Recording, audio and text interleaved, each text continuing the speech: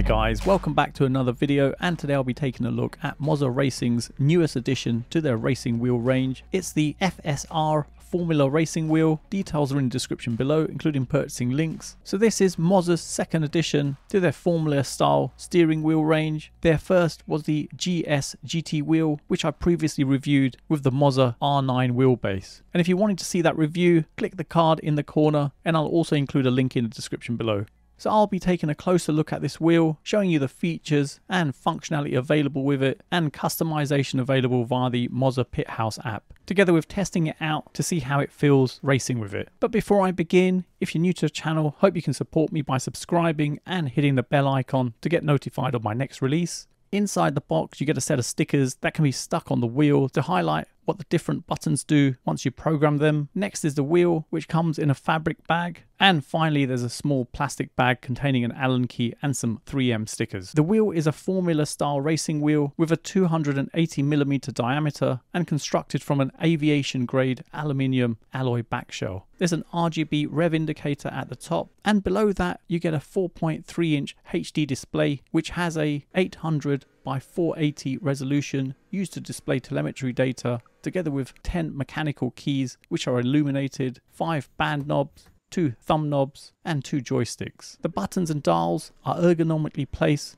so everything's at close reach when driving. The grips are perfectly formed with a good feel to them, covered in hand-stitched perforated leather. On the back you've got the quick release mechanism with a black collar, allowing you to swap wheels in and out in seconds, and the dual clutch paddle and shifters made out of 3mm forged carbon fibre. The top shifters are magnetic, providing quick and precise shifting, while the bottom shifters are spring loaded, which allow you to control the clutch with a nice feel when you press down, and it's a comfortable distance away. The wheel has a very high quality feel to it with a premium finish, which I'm really quite impressed with. Placing the FSR wheel side by side with the GS GT wheel, you can see some of the key differences straight away. The FSR wheel is slightly smaller in size than the GS GT wheel, as it's slightly wider in diameter, coming in at 300mm. And with the addition of the 4.3-inch HD display on the FSR wheel, that pushes the dials slightly lower. Then there's the colour of the quick release mechanism being different, and the grips on the GS GT wheel being covered in Alcantara. Price wise, the GS Formula wheel is $499 and the FSR wheel is $649.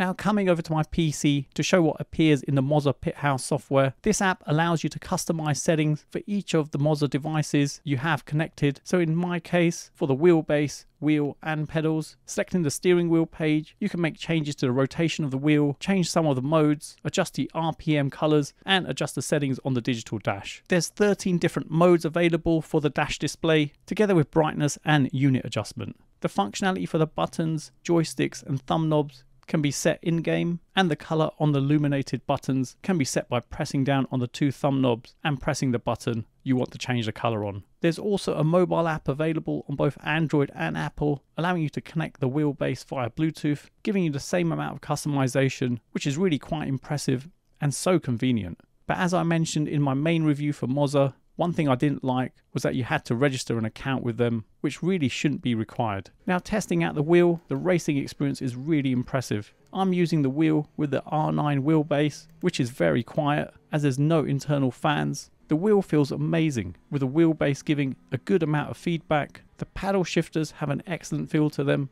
and I do like the clicky sound coming from them when shifting, giving quite a satisfying feeling when shifting up or down through the gears. Then there's the dual clutch with an excellent feel to them too. The grips are perfectly formed and have a comfortable feel to them, but best to drive with gloves to keep the leather in good condition. But even without gloves, the leather is much more durable than the Alcantara grips on the GS GT wheel. The controls on the wheel are all very easy to reach, and there's enough customization on the app to tailor your settings on the buttons and dials. And depending on the game you're playing, you'll be able to use a telemetry display, which is very impressive, and the display quality is excellent. Plus, the data can be easily customized via the Moza Pithouse app, allowing you to have the info displayed in 13 different formats. Overall, the wheel feels really high quality and performance-wise feels awesome.